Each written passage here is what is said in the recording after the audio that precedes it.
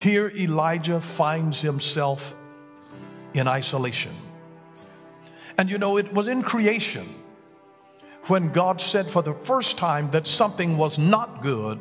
It was when he found the man was alone. Because we start thinking self-deprecating thoughts when we are alone.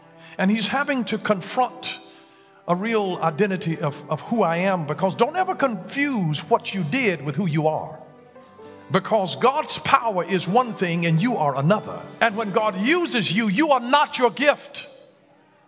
So don't get it twisted. It is the gift of God. It is the grace of God. You are not your gift. Elijah had the power of God working through him in prophetic accuracy and in demonstrative power. But Elijah was not his gift. He was a man that was vulnerable and subject to passions like as we are.